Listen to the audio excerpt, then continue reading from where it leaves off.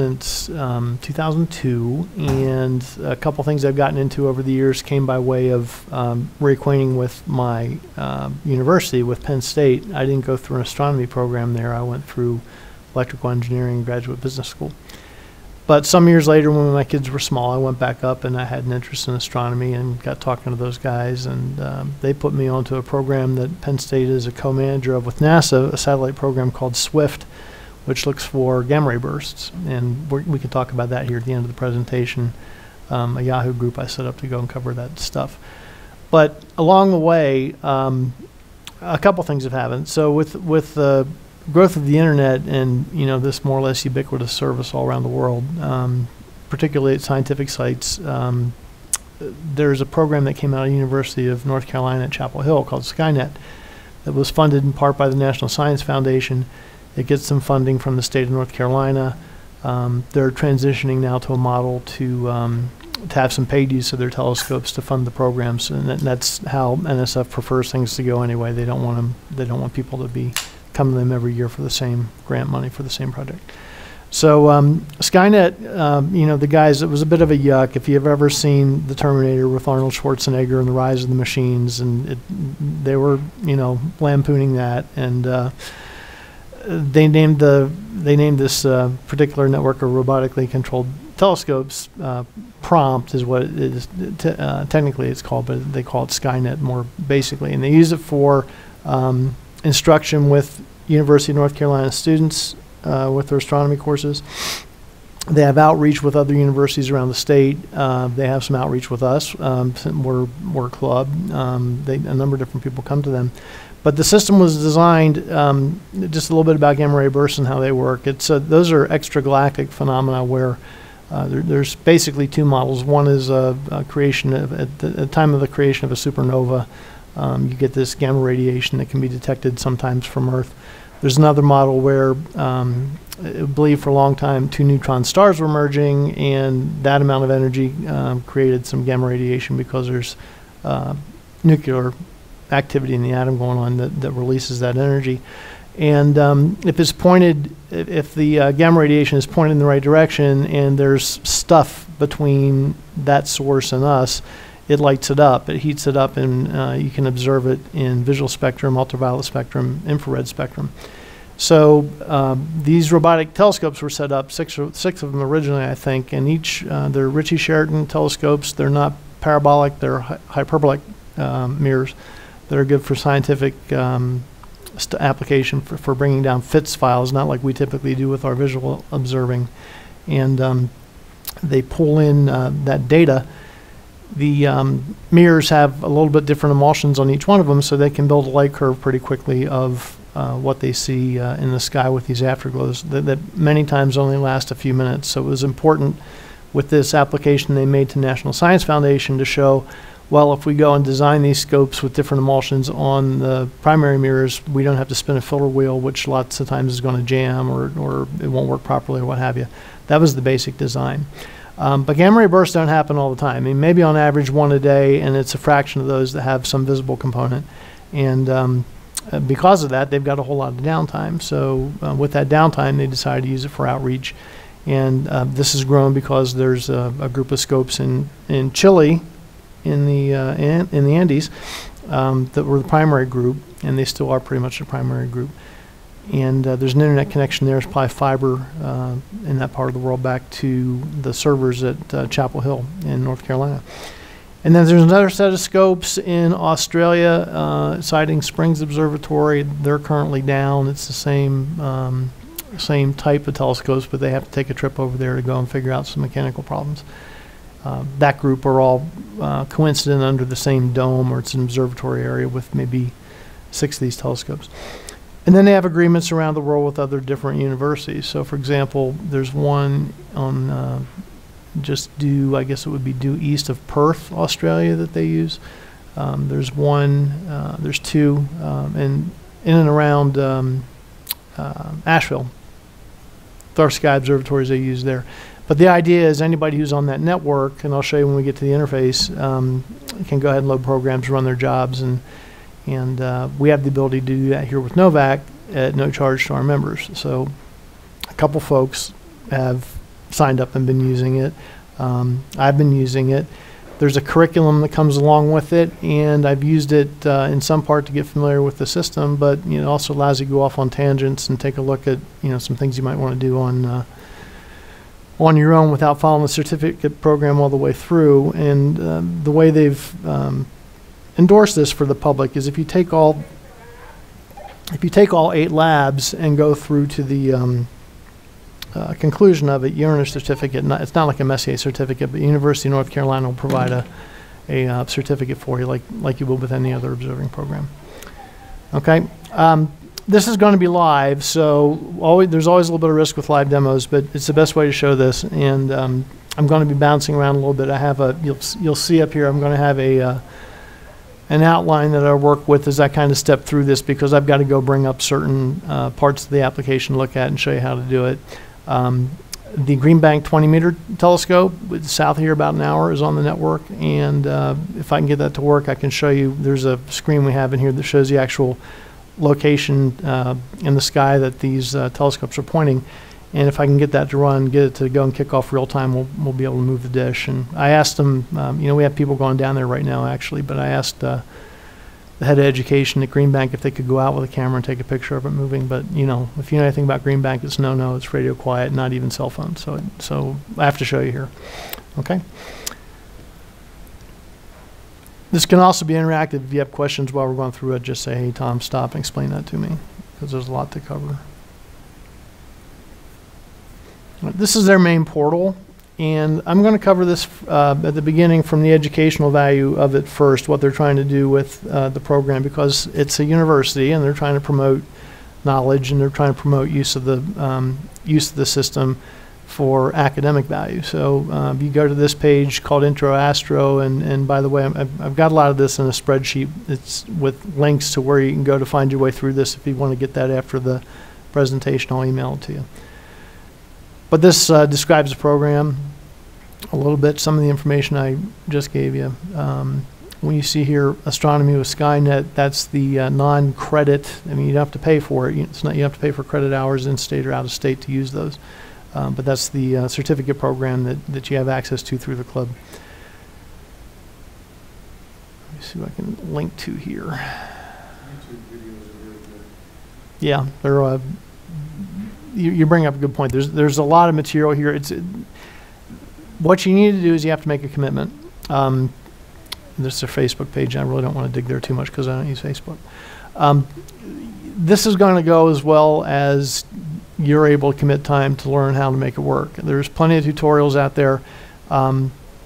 When I go out to them and ask them a question about something that's not technically related to doing a demo like this or something I want to do, they kind of spank me and say, go look at this tutorial, because they don't have time. I mean, they're teaching classes down there and they're building a network, and it's Dan Reichert, who's the head of the program. He's the head of the astronomy department at UNC, and a couple grad assistants, and one guy they keep on board there is a software developer to do the interface work.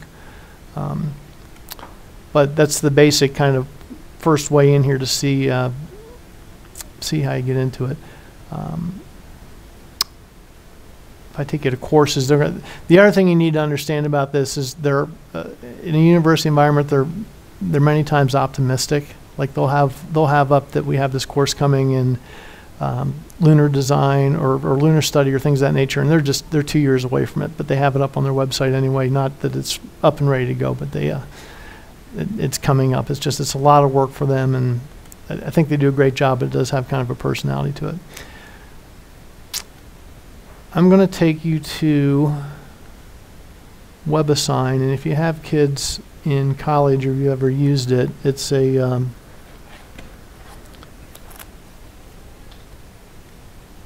I gotta get through this.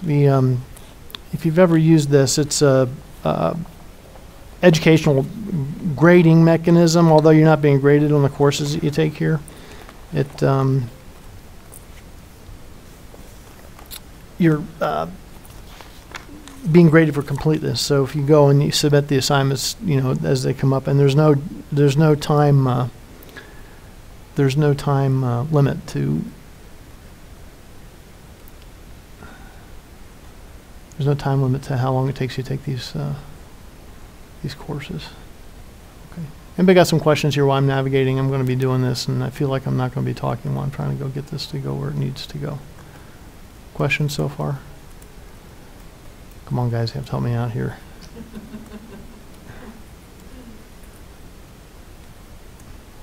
Yeah, I've done this so many times, I just got to go plug through it. But all right, so WebAssign is going to ask me for a class key, which I have.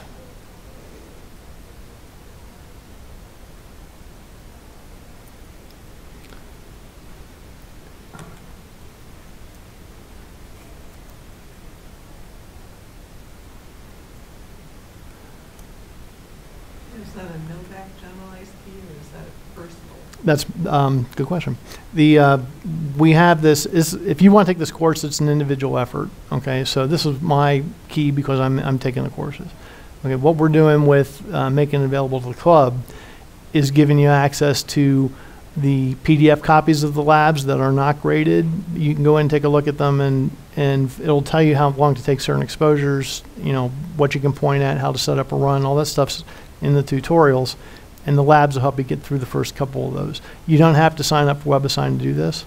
You have to. You can go. I'll make those links available for you too to go step through the different things to get it going. But the first lab or two, they give you, okay, point at these objects. There's a database you could load. I'll show you here in a little bit. I loaded up the lagoon night before last and got some decent images of those from Chile, and it'll help you step through all this. It'll give you some data so you're not totally flying blind out there.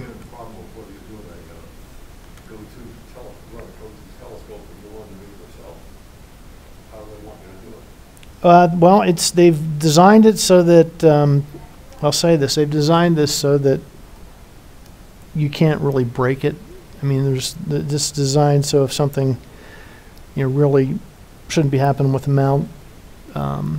Goes on, it gets scrubbed. But I'll tell you, the scary thing is when I knew a lot of this I do for my kitchen table at home. It's so easy to do it now. Dan I have a dialogue with Dan, the professor at UNC, and he told me they just bought the 20-meter dish online.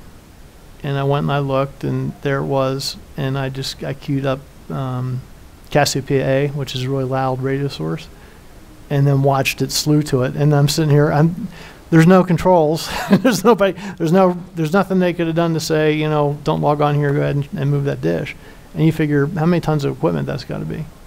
We'll do it in a little bit. We'll just go look for a site, but it's really, if you're doing something that you were going to lock the mount or something in that nature, it's got some, programmatically, it's got some things in there, safeguards.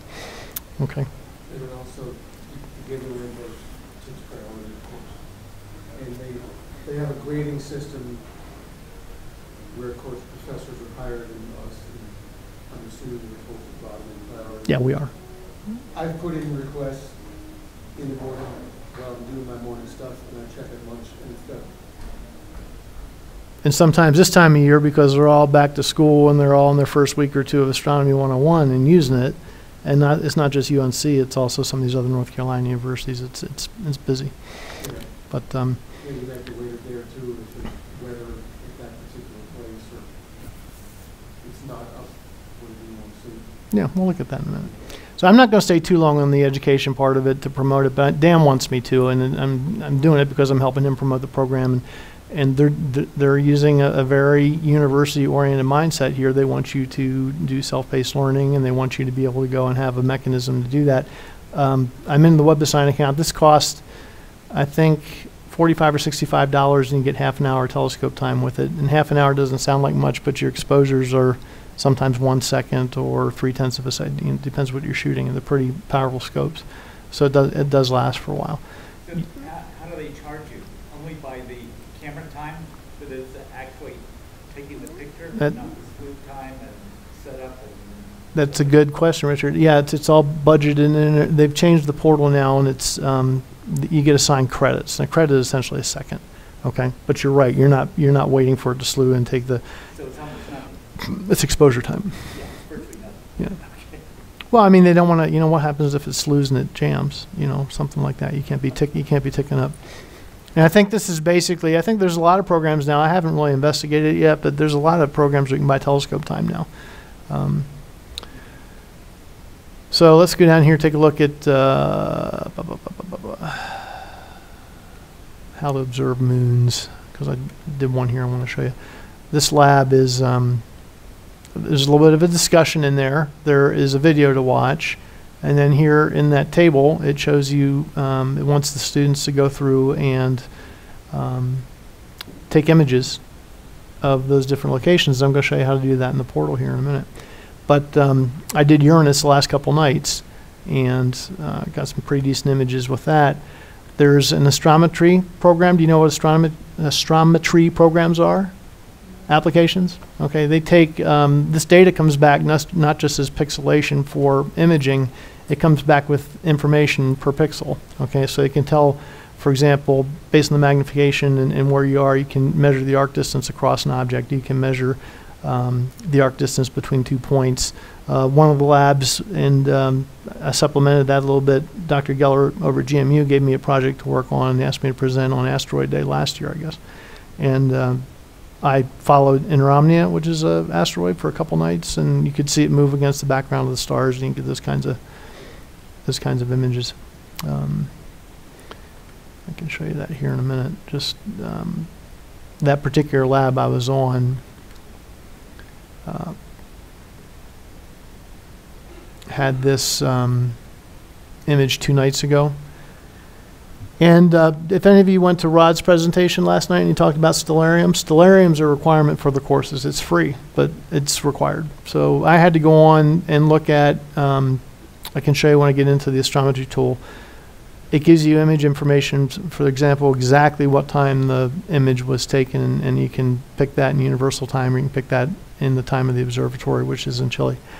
And then if you go into stellarium and you go look at that object and you set the time to match identically, well, you can see where the moons are and label them. So that's an example of one particular assignment that goes with these labs as you're doing them. You have to submit it, and when WebAssign goes and takes a look at it, they determine versus stellarium whether you got things in the right place or not, and whether or not you passed that one particular element. I mean, it would take an hour just to demo that just by itself. Here you see some of these things. I mean, they're not pretty pictures. I mean, this is a image of Sirius. If you're in the program, you can measure the distance across that object, and you get some you get angular diameter of the object. So if you knew how far away it was, and you knew something about the orbital characteristics, you could use the math and come up with some information about its mass. They teach you that in the course. There you see a picture, an image of an example of measuring angular diameter across an object. This is some of my stuff that was submitted. So you see down here, when I took through whenever I took the class, I guess Mercury and Venus are too close to the sun. We never do that. But I picked up all these other observations and logged in when I met them or made them or what have you, and then loaded the pictures up, and they check it, and I get credit for it. So that's typically how it works. This is another, see if I have any images I loaded. Here's another example what I was showing you with the moons of Uranus that we took. Okay. Here's some moons of Saturn, and it gives you an example of what it should look like. And then I had to upload a file after I took the images, and that was my, that's the data I captured. So that gets uploaded, and they take a look at it, and if it's right, they give you credit for it, and you get a little green check mark. I might have one or two in here where I have a red check mark because I either didn't do it or didn't get loaded in time. But you get the idea. So I'm going to move off that. That's the, if you want to take the actual course where you're paying $65 and getting your own computer time, that's what you do. And I can help you get there if you have some interest in pursuing that. The first lab, and that's what I was showing you, gives you some ideas about how much exposure time you need for certain items. This was the Lagoon Nebula taken 2 nights ago from Chile, and I've got some latitude in terms of what I can do to go and get more contrast out of the image, or maybe to make that center a little less bright so I can get some more structure out of it when I'm looking at it. But in this particular case, I took 3 images. They're probably each 1 second long, and they were, I used a red to green and a blue filter. Because a lot of times if you look at those nebula, a lot of people go and look at it with filters to kind of get different pieces of the detail out of it. So, that came out, clear sky and no wind, I would guess. It's at 7,000 feet there. It gets, it can get pretty nasty. But you'll get the, even if you don't sign up for the course, the first lab or two that you can use as examples will tell you what to point at and how much time it takes. So now it's probably a good idea to take you to the portal for this.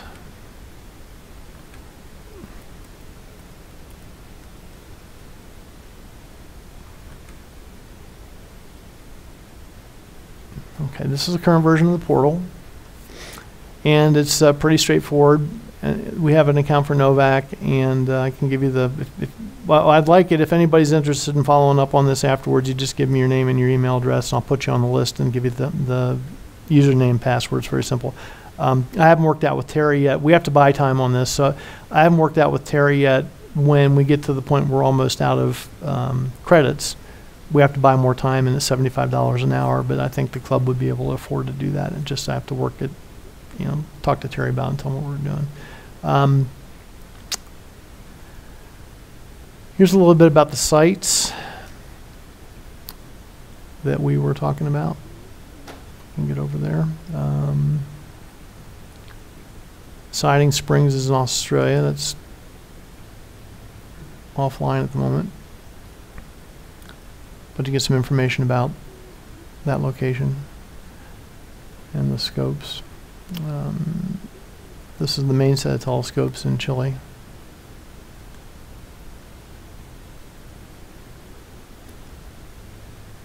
There's one each underneath the each one of those clamshell domes on their own mount. And then the one in Australia, same types of telescopes, but they're all included in one observatory area. So I'll give you some information about it there. I can give you a better rendering of this if I do.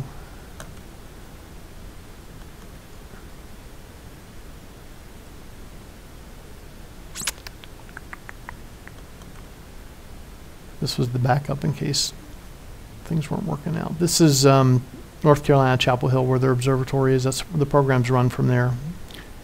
And if they don't have the servers on campus, they're somewhere like Amazon Web Services. They probably outsource it. There's another look at the clamshell domes in that location. And that's Dan Riker. He runs the program. And one of the telescopes. You can see here it's a RC Optical Systems is the designer.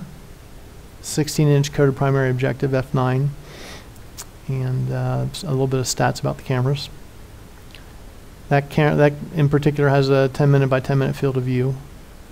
And pixel resolution isn't, I mean, if you do astrophotography, you're going to take a look at that and say 1024 by 1024. Boy, that's pretty granular. It's not fine, and there's a reason for that. These are not meant to be, high definition imaging for satisfaction of getting a really good shot. They're made to go and do scientific work and bring down files you can actually work with. This is the Southeastern Australia Observatory, Siding Springs. Same telescopes in one housing. Yeah, it just gives you a little bit of background about that.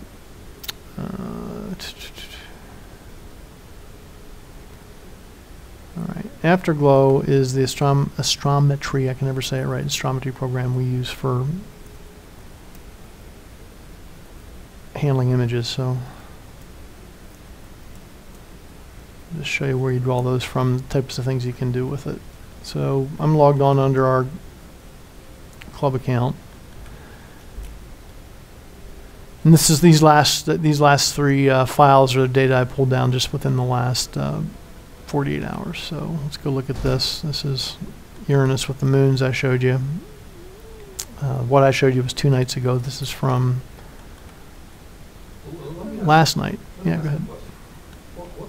I'm not quite sure what your message is, because you seem to be saying that there are telescopes or observatories or the good locations high altitude to which amateurs can get access to use them. And then what's the list? There should be several of these kinds of places. You told us 2 so far, right? Well, there's the list of telescopes that are on the system. Again, this is the university being optimistic. They may have written agreements or an agreement understanding about using, like Yerkes is on it, in Chicago. But I've never seen a Yerkes run. As long as I've been working with this, I've been working with it for about 2 years. Your question was what the purpose of it? What was the first thing you said? The purpose of it or the direction of it? Yeah. It's self-paced learning. They're trying to use this as a, you can do online learning courses or what have you. They're trying to bring the capabilities of this network to the public. As part of when they apply for grants at NSF, just about any NSF grant that you apply for has to have some outreach component to it. So, this is. So, who are the real targets of students? Is this part of an astronomy course at college and university? Are they targeting high school kids, amateur astronomers like us? It looks like they don't want you just to go and take pictures. You got to pay your dues and prove that you're interested in astronomy. You've learned material, and then to graduate, they let you take some pictures. Yeah, well, no, it's not quite. It's not. Well, no, it's not quite that. They, they want to. It gives visibility to their program. They want people to. It's an educational institution. It's a university, so they want you to learn. Okay, they want to promote it as an educational benefit. Taking pictures and trying to get the hang of it is basically what you need to do when you're getting started with this, because I don't think I wouldn't recommend anybody just dive in and do the certificate thing right away, because there's a time commitment. I started doing this maybe a year ago. 2 years ago, started using the network and getting involved with it. Only a year ago to sign up for the courses, and I'm only completely through the first 2 labs. I've gotten off on a tangent in some cases. The second lab has to do with phases of Venus and rotation of Galileo's moons around Jupiter. So are you taking pictures right along? Yeah, I took this one last night, so Richard. Taking pictures with these telescopes is an integral part of each course that you're taking as you go along. Correct. Okay. There are two classes that. That's a very good point too. If you keep asking me questions, I think I'll get it all out. So it's if the structure of the course is, we all know about the cosmic distance ladder for measuring cosmic distance. We started with parallax, and then we observe variable stars, and we're able to go and group some based on their periodicity, and then we can make some inferences how far away something was if it had the same periodicity but was 4 times as faint. And we started to use that for measuring or gauging distance across the Milky Way. And then, Jesus, it's been 100 years ago now already when Hubble proposed the redshift theory. So they go through all that. Okay. You can actually take the course, the Astronomy 101 course at University of North Carolina. He's got all the lessons on YouTube.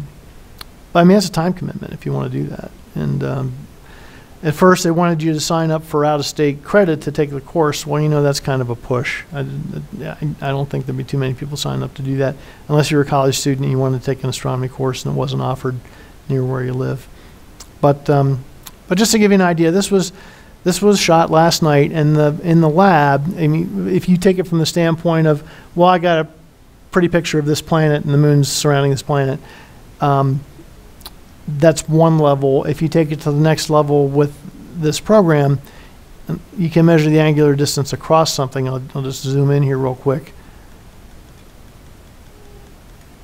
Okay. I know this to be the right target because I checked, and I'll show you the moons here in a minute. I can use this tool, and I can measure, oops. Where are you? There you go. I get if you see up here, it's 1.5 arc minutes across that disk. So you remember a little bit of your geometry and trigonometry. If you knew how far away it was and you knew the angular size of it and you knew the orbital characteristics, I mean, Kepler has equations about determining the mass from that information, and that gets taught in the course. It doesn't, you're not going to get drilled to death with math and calculus and all that stuff, but it steps you through, well, this is what Kepler and Galileo were looking at, and this is the math that was applied to it at the time. You might have to answer a couple questions after you take some measurements like this and see that they come out, and that's all part of the learning exercise. But what you can do with this is, I mean, you see the disk there. I have the ability with this has to do with actually managing the contrast and the brightness of the object. So I can bring this down to that, and if I go a little more fine-tuned here, that's too much. You see the moons. See them here, here, here. Okay, I can zoom in on them. And I was setting this up. I can show you afterwards. You come up here and look on this PC. I have Stellarium set up to exactly this point in time. If I look at image information, I can see this was taken at September 3rd, and I'll mark it for universal time, and you'll get the time of the exposure. And I can go into Stellarium and pull that up, and lo and behold, those moons will be, they may be inverted based on, you know, what type of telescope and configuration I had at the focal plane. But you can very easily tell which moon is which from Stellarium. And then one of the exercises, if you were doing this for credit, would be to label those moons and submit it, and then you get credit for it if it's correct, and you don't if it's not. So that should give you some ideas of basically how it works. The components you need, without taking the certificate program, you need me to give you the Novak account, and there's nothing to that. I can do it for any one of you that wants to follow up and do this and try it out. And you need to download Stellarium, and that's free. Okay? If you want to take the courses after you've fooled around with it for a couple months, you can go in and sign up for that on WebAssign. You get your own time, and you get your own account to do that with. So I've collected enough data fooling around with this and doing demos on it and talking to people. You know how we take an image at night, we have to get it, and then we have to go post-process it right away and get the color out of it. With this stuff, I've collected data, and I've got them, they never scrap your files. So everything we have in here,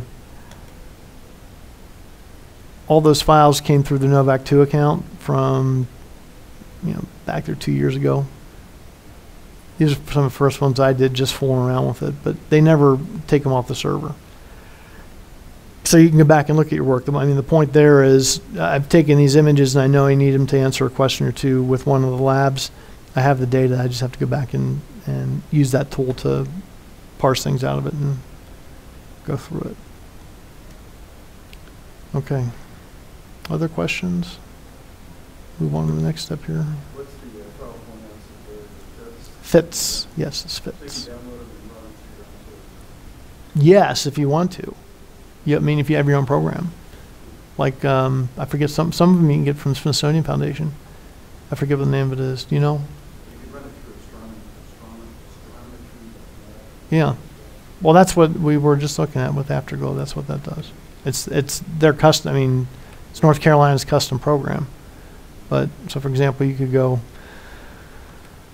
YouTube videos showing regarding this program? There's a couple different categories of them. One is just the YouTube videos that go along with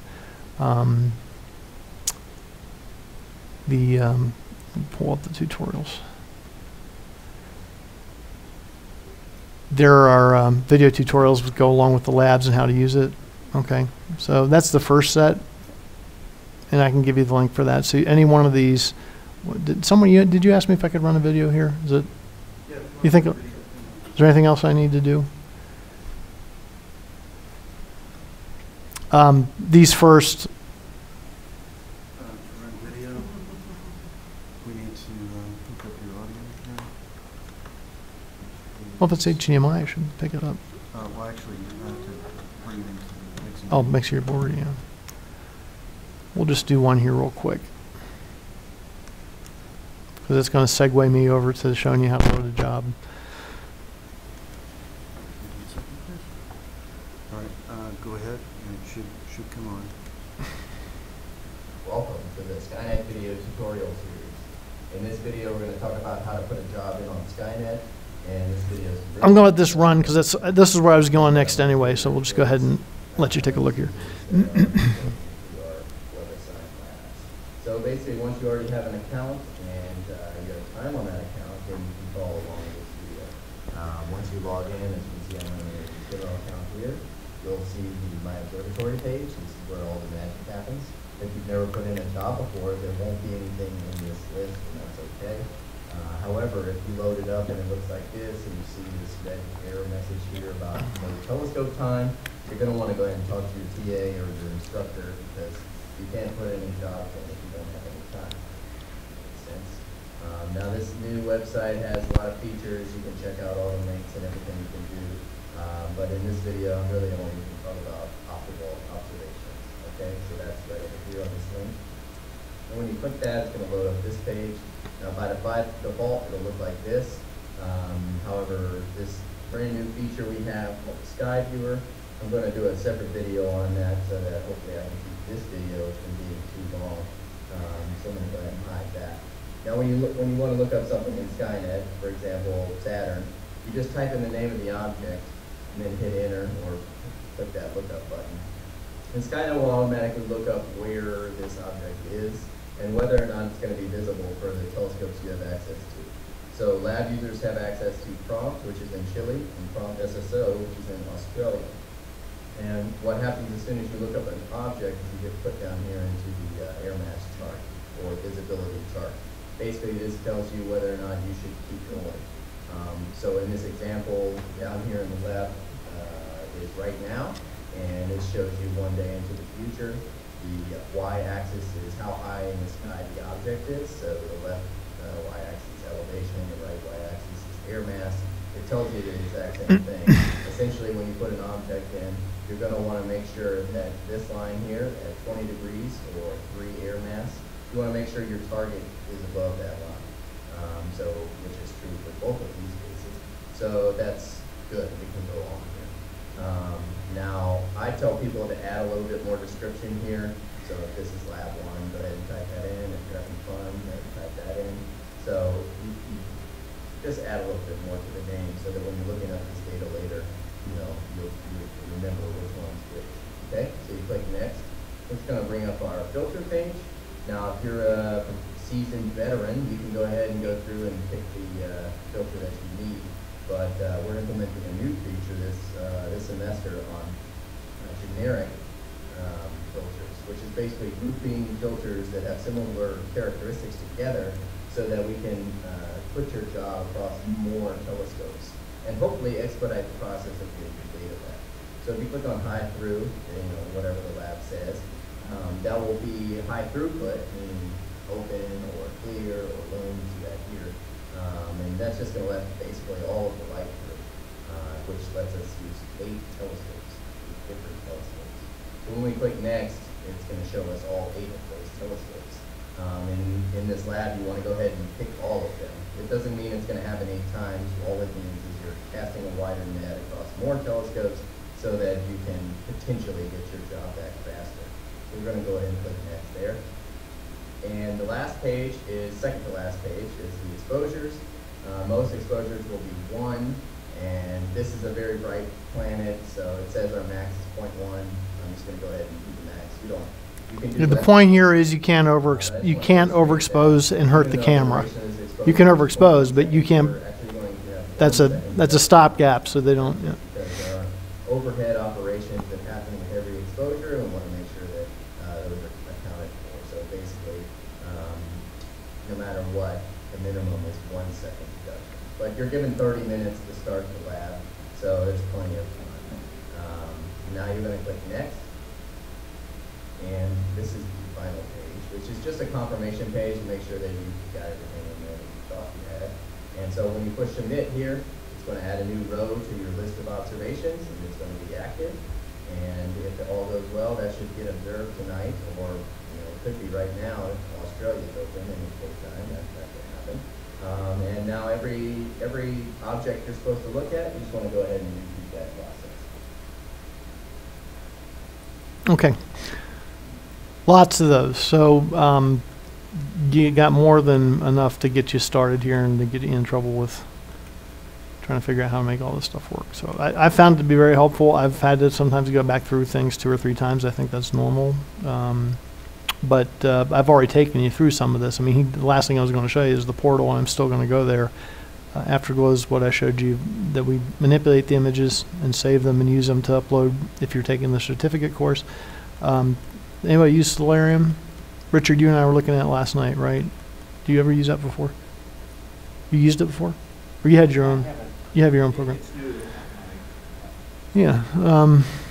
I think it's great. Works, does everything I need it to do there. So you'll see down here graphing linear data. There's a couple things, like the next thing I'll end up doing is looking at variable stars, and there's some tools in there that help you figure out periodicity of variable stars based on your observations. That's kind of where I'm going next. The part on planets, and I can show you here my my field book. I decided with Venus and checking out the phases of Venus to actually go and do that for a year or through a a cycle, and you can't really do that with the one of these telescopes. You're too close to the sun most of the time. But there's a site on the web that the U.S. Naval Observatory uses. Let me show you here. USNO planet phase parent disk, a solar system object. I just, there's so much of this stuff online. If you're curious, you just like, boom, there that is. I didn't know anything about it. So we're going to look at Venus now. And it's going to pull up this information, and you're going to see, if we could look at it close enough, you can see the phase it's in. Okay, that data along the bottom of it tells you what phase it is, what the angular diameter is. I've done things, for instance, like I can show you here my field book, but I've tried to go and use a protractor and a small ruler and pick out the angular tilt of it, and then I sketch it in my field book. And I'm collecting all this data, but if I want to go back and look and say, well, is this angular tilt caused because of, our inclination to the ecliptic at that time of year, or, whatever it comes up with, I got some information to go back and take a look at. So it's a project that's kind of ongoing, but I haven't had to sit down and go through.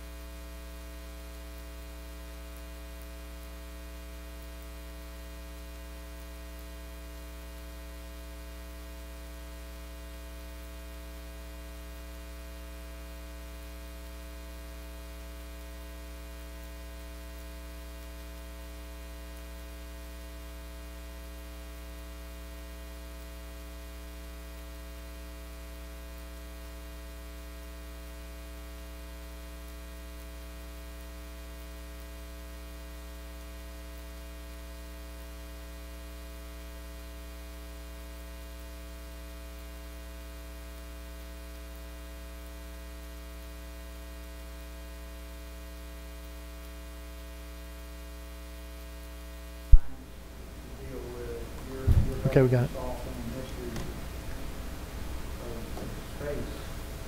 Yeah, I mean, this systematically. Yeah, this systematically is the way it's taught. I mean, if you remember when you went to college and you essentially start out with, your math goes through the sequence of, how things were learned and how things were discovered. What I've noticed with this program, these practice labs that you don't have to take the course for, and the courses all go through these stepping stones of modern astronomy, if you consider Kepler and Galileo and you have to, I would think you have to consider Kepler and Galileo as modern astronomy. I think it's not prehistoric stuff. It's not.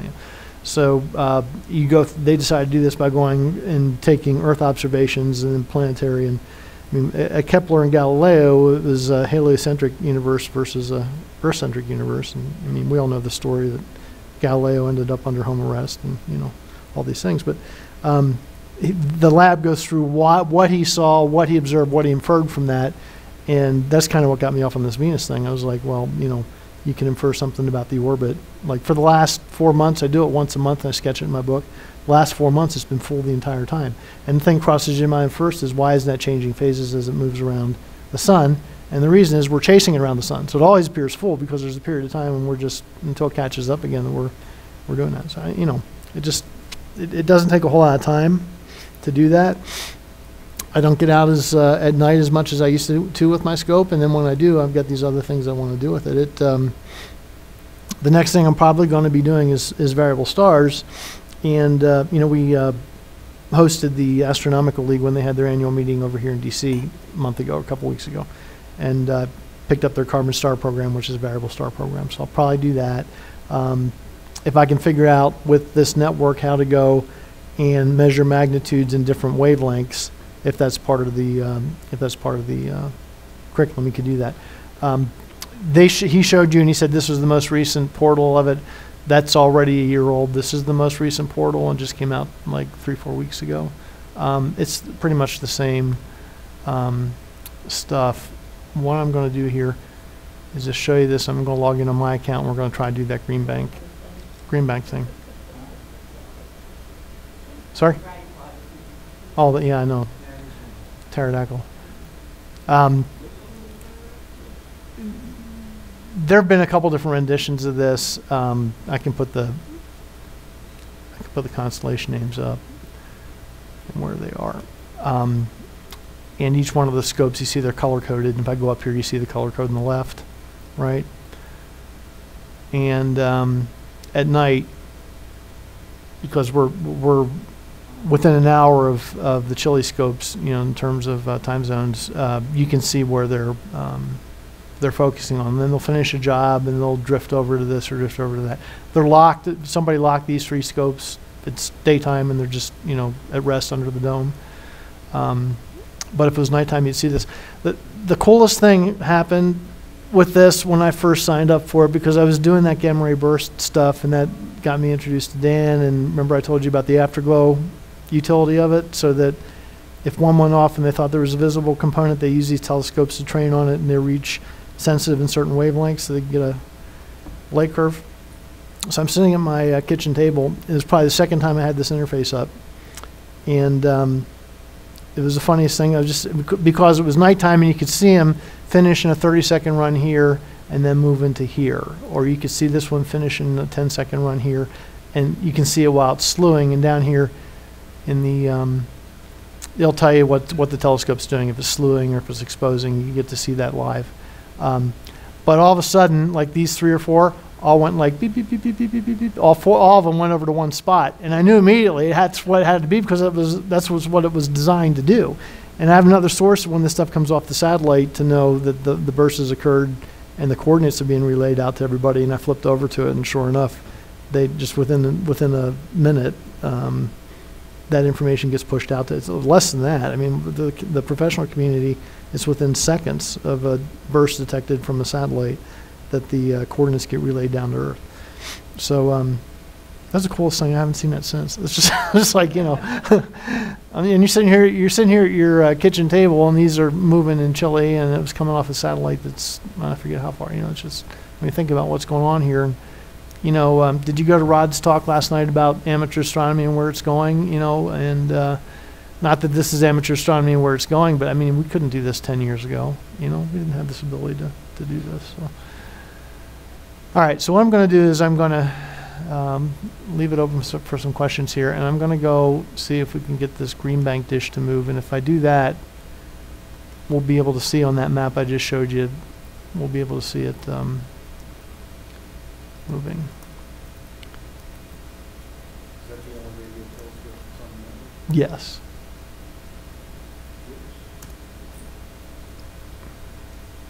Yeah, I told you they've been modifying the site just in time for.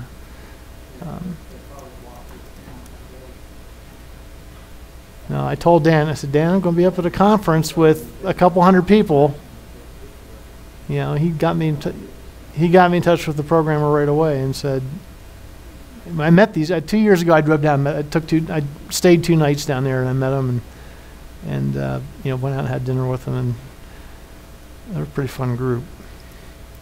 I mean, they pay a guy in Chapel Hill what a you know, we're not going to get here tonight, what a junior or mid-level software engineer would make here, and he lives in Chapel Hill. So I mean, he's just like, he's a big dog. He makes all this money, and he's living down there. But they have to pay him that much because you know, they need a good program on there to make this run.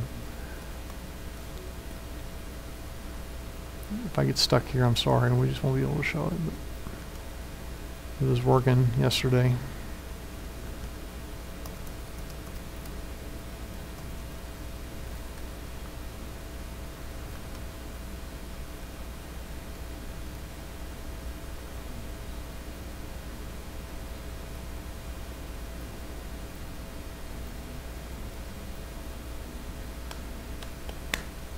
It was working yesterday, so let's just keep our fingers crossed here. Any other questions? You know, if you're talking to the group and we're thinking about Skynet, how would you say that we would benefit what would we find the most interesting or enjoyable aspect? Well, for me, just the fact that you could do it at first was novel. I thought, you know, it's like, wow, I'm controlling these scopes, and, you know, the whole idea here is I'm going to try to show you that I'm running a server in North Carolina and controlling a dish an hour south of here, but there it goes. Yeah, I think it was the novel part of it. And then, you know, the Lagoon Nebula is an easy get. We have a guy who's in the club, Steve Sizek, and he's doing the ARP program through astronomical leave, and the ARP program is observing peculiar galaxies.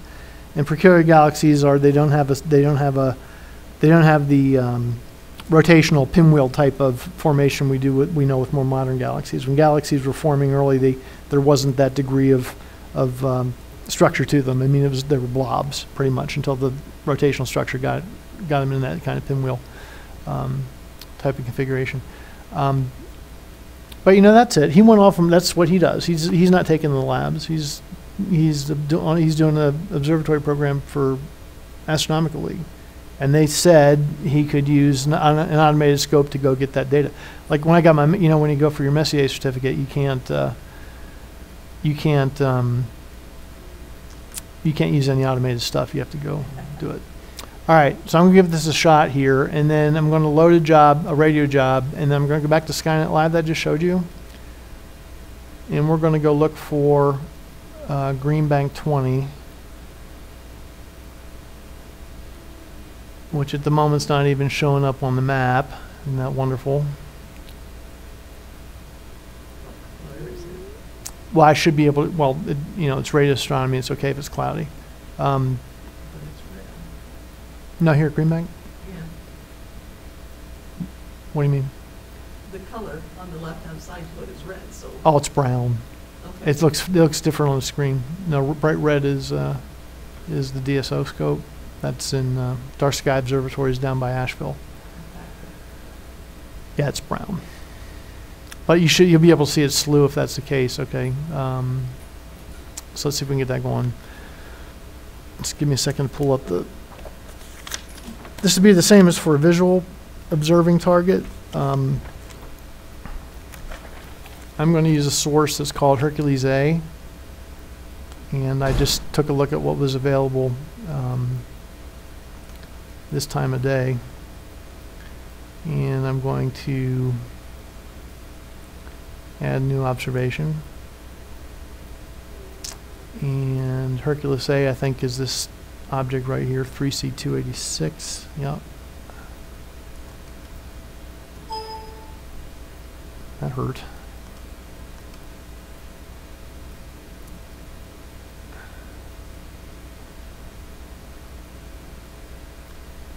Okay, then this is 2 years ago. This wasn't quite as easy. You can put an object. They have a pretty deep database now.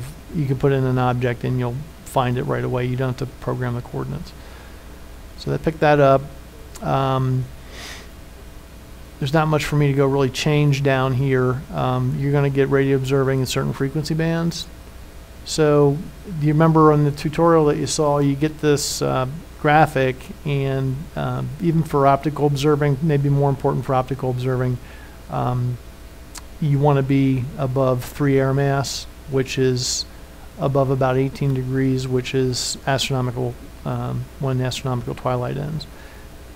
If you were doing this at night, okay, it doesn't matter because it's a daytime observation with the scope. So I'm going to save this guy.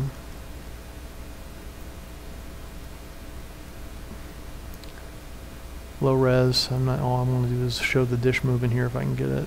All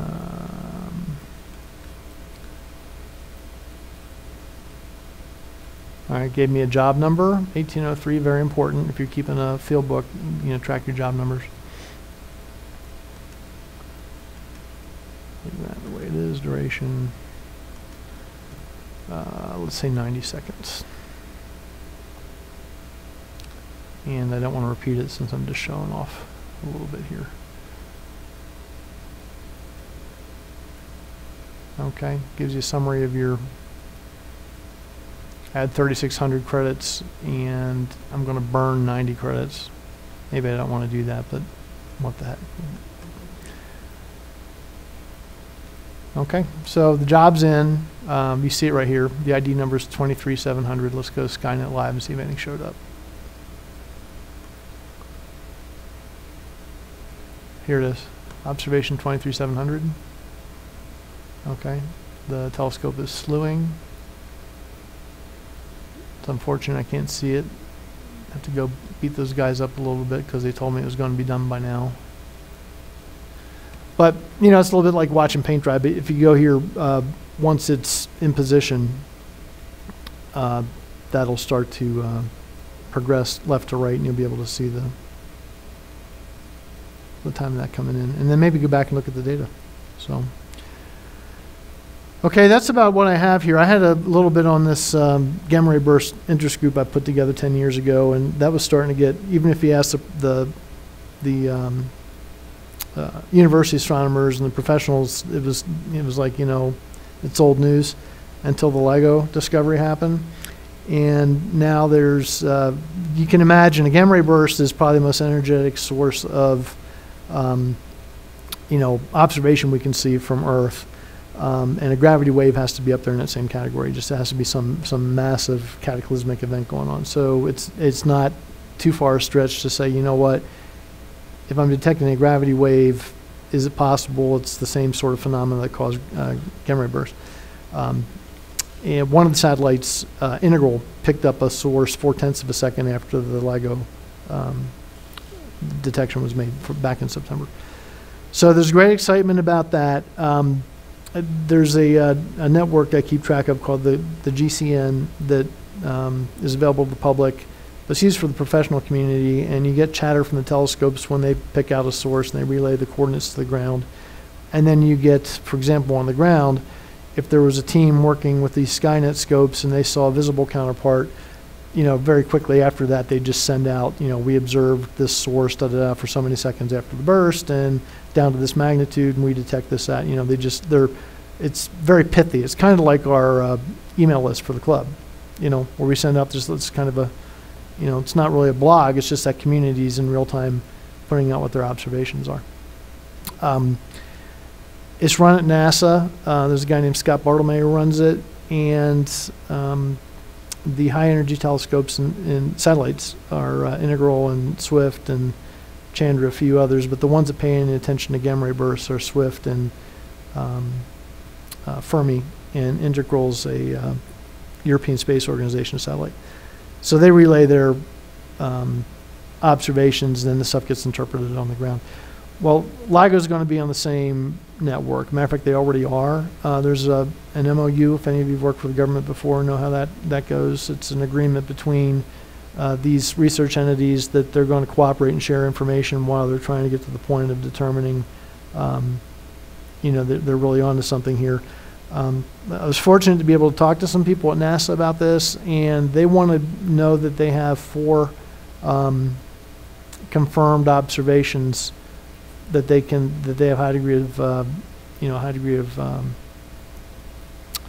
certainty that it was gravity wave type of an event before they put this information that's already available on the GCN out to the public. So it's on the same network, but we just can't see it. But they're collaborating, for example, if there's the LIGO observatories pick something up, they're collaborating with the space agencies who have satellites that could potentially pick up a source at the same time. So that all of a sudden, what was becoming very boring, everybody said, well, we know as much about this as we're ever going to know about it. It's come around again, become part of something that's really relevant. So that's it. I'll see if I got any data. Yeah, looks like it.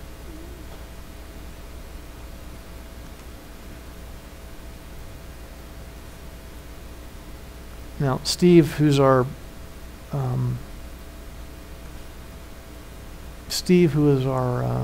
the guy doing the art program, he's done some radio observations, but I sure as heck can't figure out what he's doing with this yet or what he's looking at. So I have to get educated on this. Why there's a spike after background noise, I can't tell you.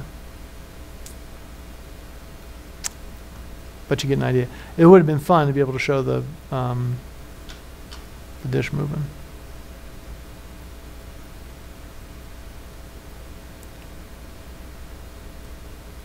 With the woman I talked to in outreach over at Greenbank, I think if I had this particular graphic up, you could see it spike when it did the. But you see where the target is now. It's still the dish moved and it stayed in place. I'm gonna try one more. What do you think? Same thing. See if I can pick it up on the. And then we'll let you go. Well, I'll just do this for. Well, I'd have to move it. You're right.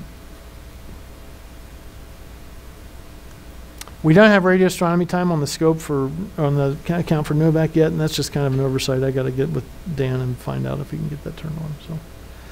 So any of you who want to try it out, no cost to you. It's something the club does.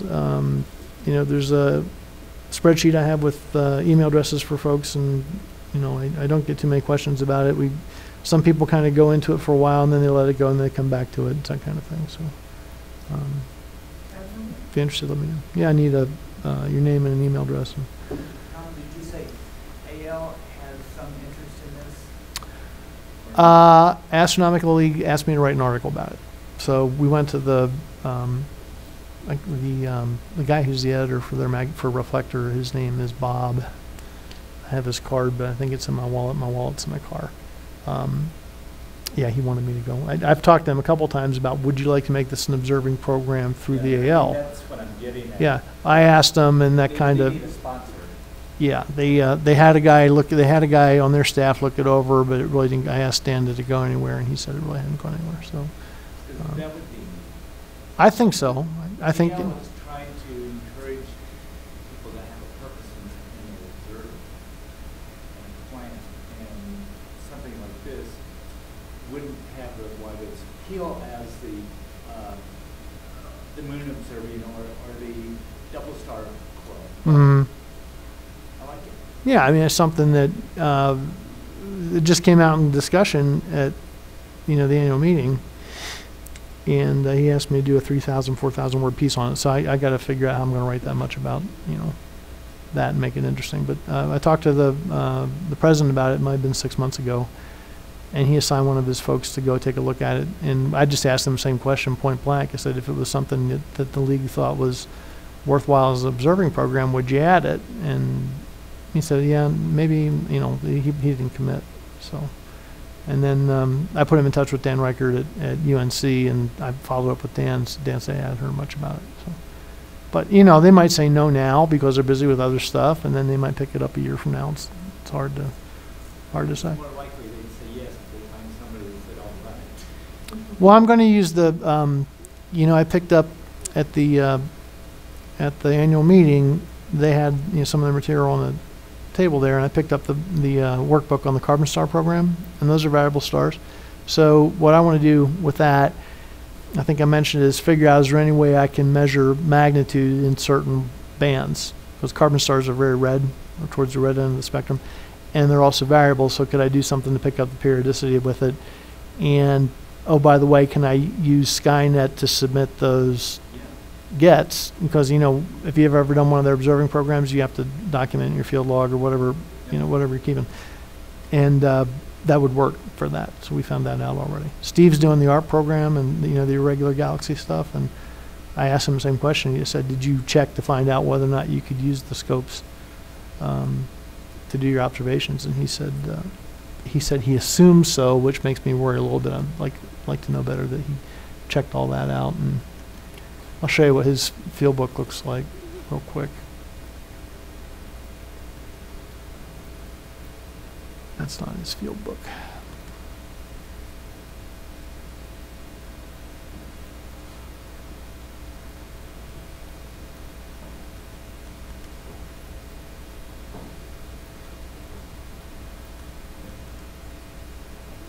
Yeah, this is Steve's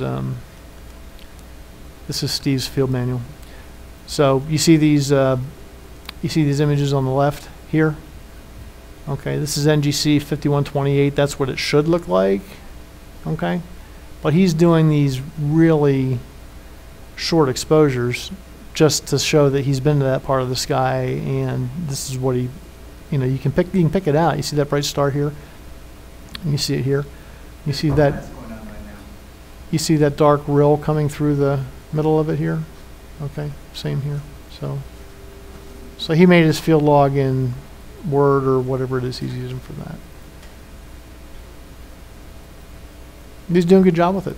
And so, I mean, that's another example. You don't have to do the labs for the sake of doing the labs. You can go off and do, you know, whatever suits. So, thank you.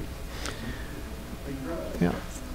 Let me give you something, a piece of paper to